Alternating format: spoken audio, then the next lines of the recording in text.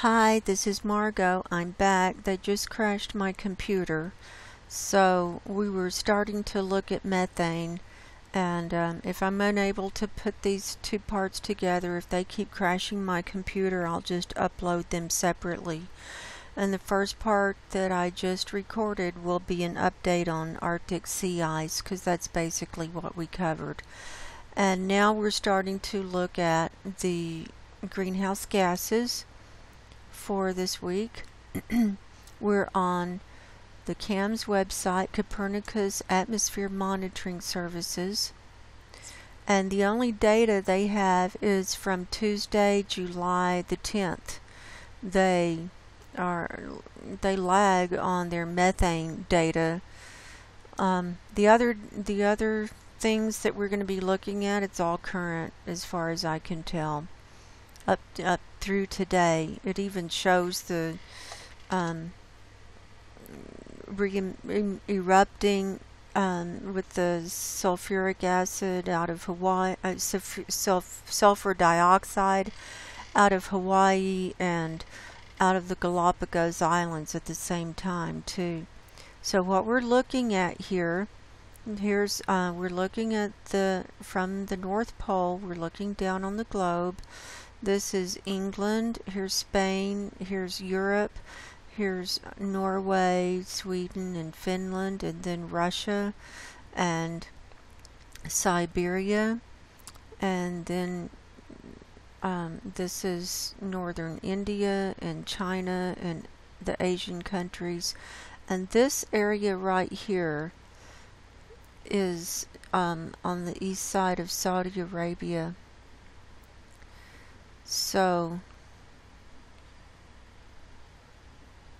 I can never remember that. Hang on, let me find that. Oh, that's the Persian Gulf. I can think of it when I don't need to. You know, I'm over 60, I'm getting brain farts. That's the Persian Gulf area, and it's like totally black, and they have a lot of oil production and drilling and things like that there, and plus it's super hot. So the data starts here. Here the movie is starting over, and we're seeing that we've got very high methane levels.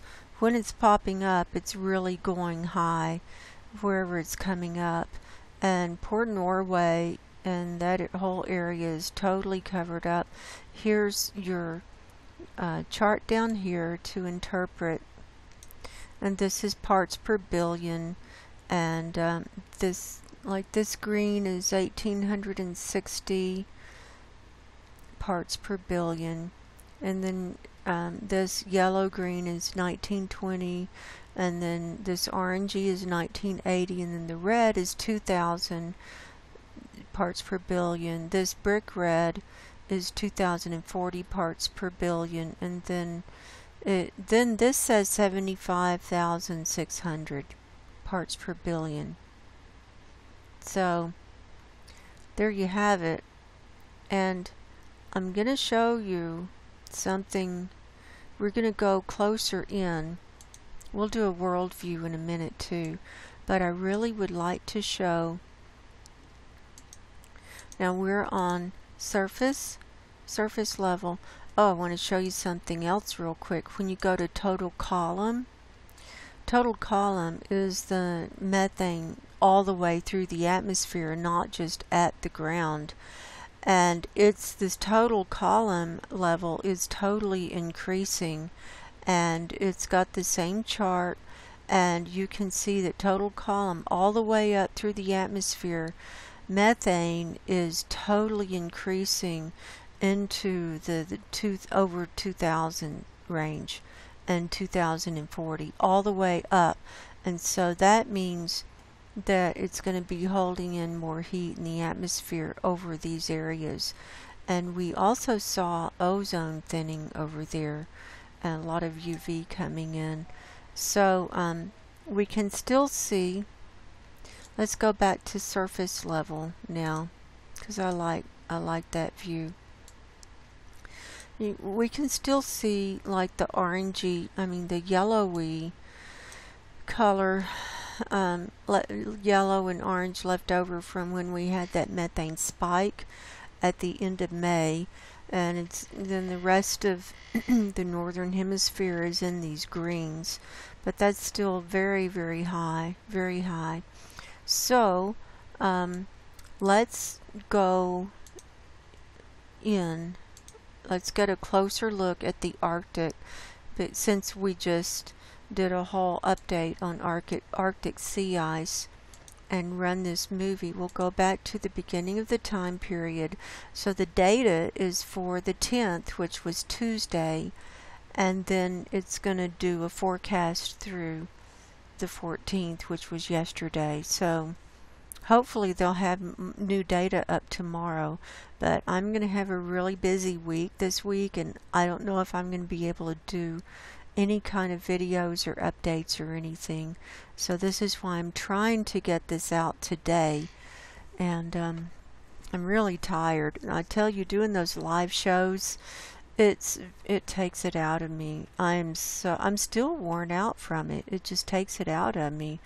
But I like doing them, and I'm glad that it got a good response and we were able to cover areas that people don't normally get to cover, and I encourage people who'd like to join us next time. We'll probably have another show in a couple of weeks. I'll do an announcement, but okay, here we go.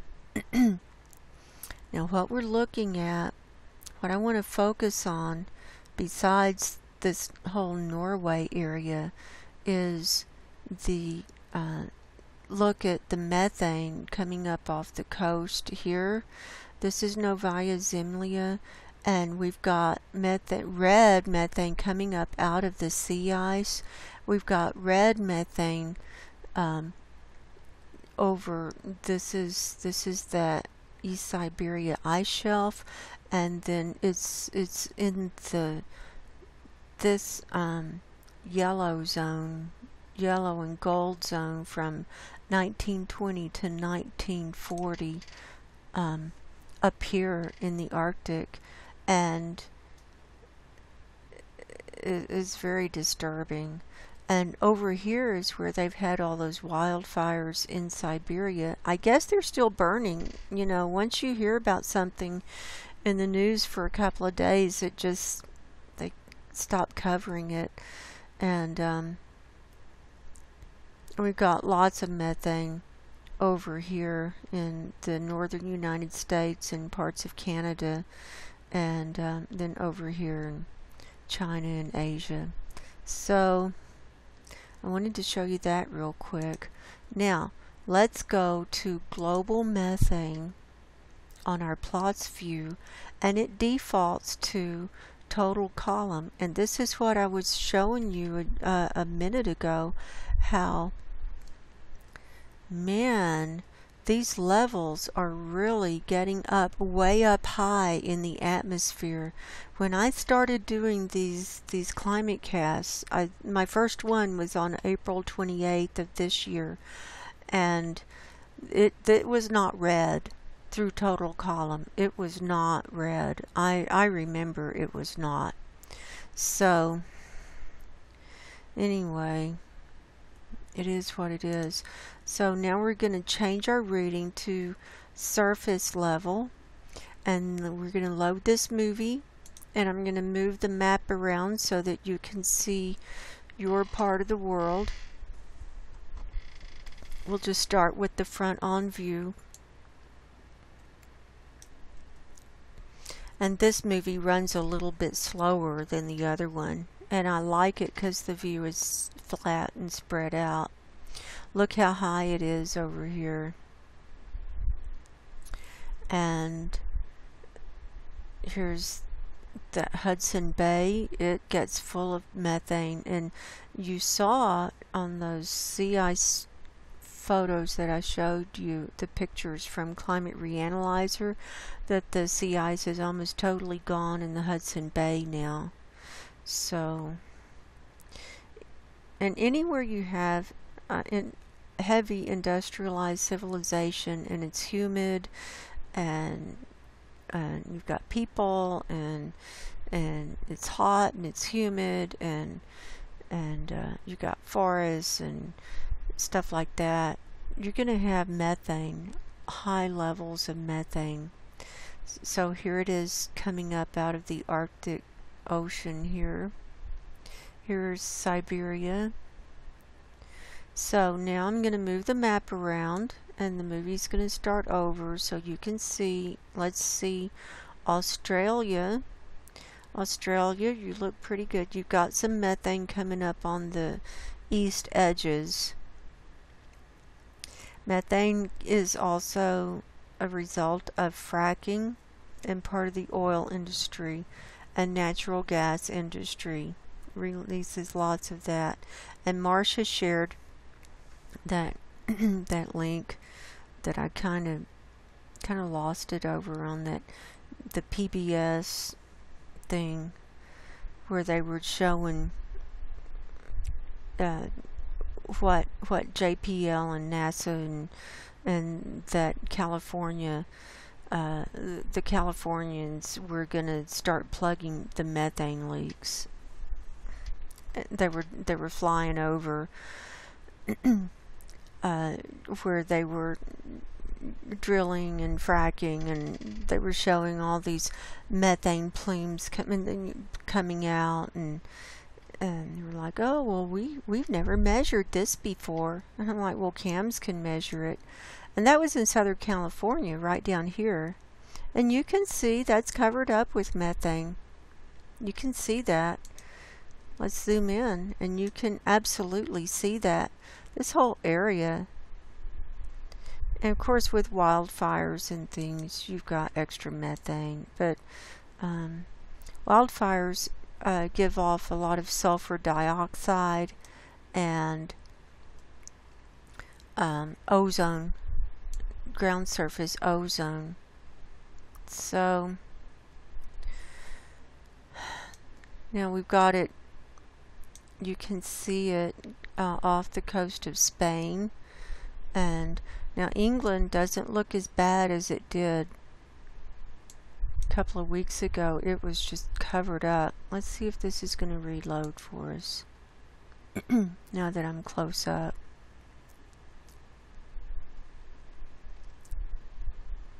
Here we go.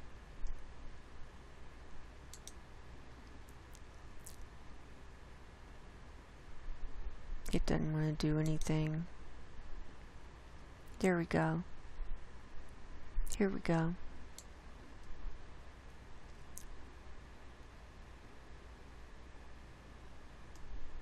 It's spooling, buffering.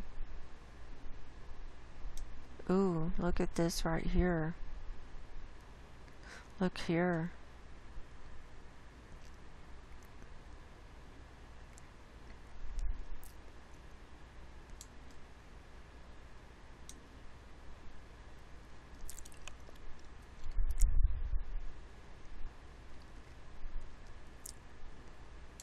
It's spooling again. But you get the idea.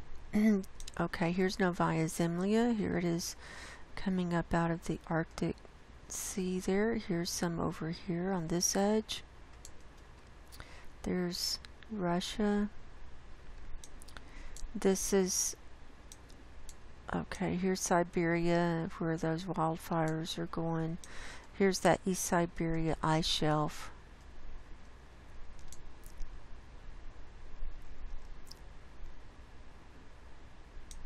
That's exactly where those wildfires are going off.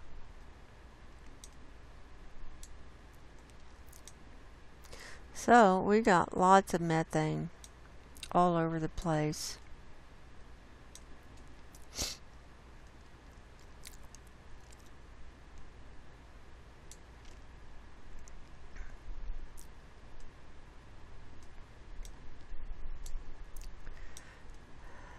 Look at that.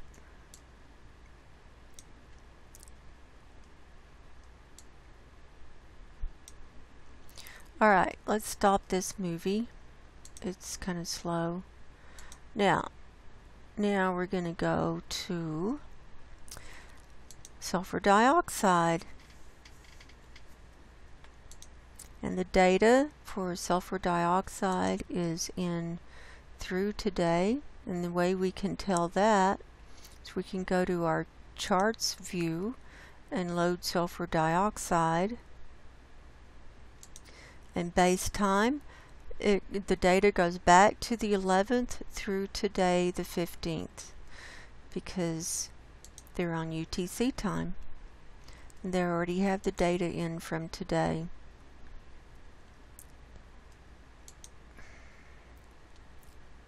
It's not going to cooperate. Let's try that again. Well,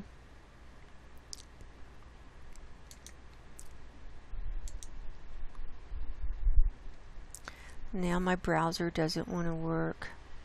Hang on. I'm going to pause while I try and fix this.